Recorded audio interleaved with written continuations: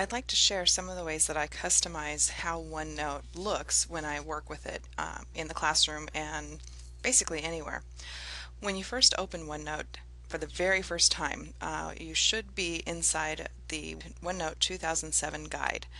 And I really do recommend that you look through the Getting Started with OneNote tab, looking at all of the different pages within it as well as the more cool features. There's lots to learn about OneNote, and they've got a really great resource here. But I like to actually customize which toolbars are visible and what I can see where. So first of all, I will go up to View and I will come down to Toolbars. You can see that the standard formatting and writing tools toolbars are already being shown. I also like to have the drawing tools and my pens visible when I'm working within OneNote. So I will make those visible now.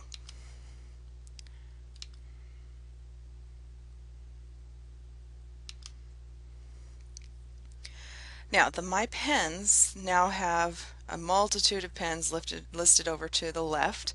The top four are your thin, like ballpoint pens.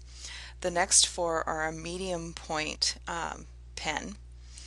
And the bottom four are your highlighters. The one on the very end is the custom one, which lets you choose colors that aren't in the standard list or sizes that you want to use on a per pen basis. The drawing toolbar got shoved down to the bottom, and I don't particularly like it down here.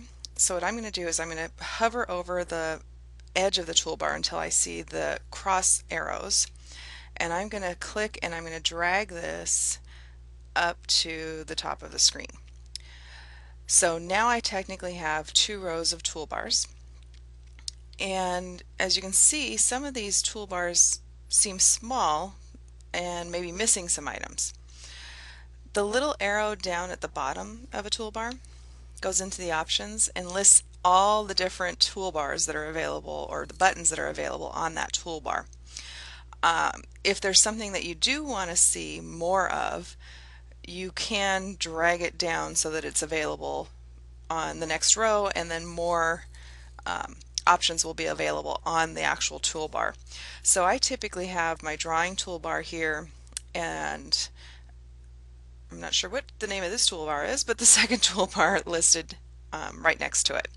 A couple of other things I'll do when I'm setting up OneNote on a new computer is I'll normally get rid of the work notebook and personal notebook just because they don't really suit the needs of my use for OneNote. So if you right click on the notebook, you can choose to close the notebook. So I'm going to close the work notebook and the personal notebook.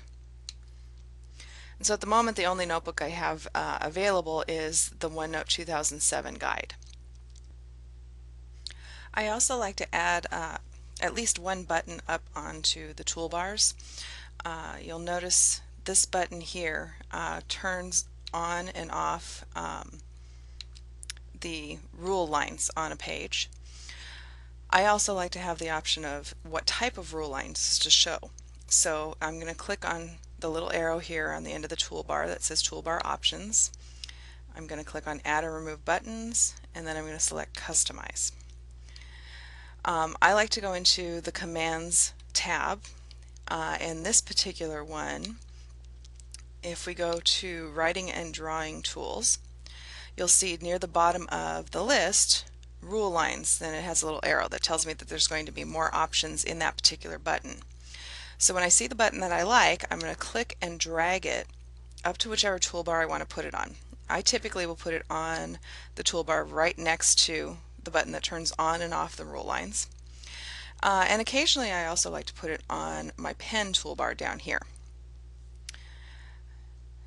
Once you're happy with whatever buttons you've added, I'll hit click on Close. And now you'll see we have in two places this Rule Lines button. And if we click on the arrow, you'll see the selection of various rule lines that you can use. So when I want graph paper, I can choose graph paper, or if I want to use ruled paper, I can choose that.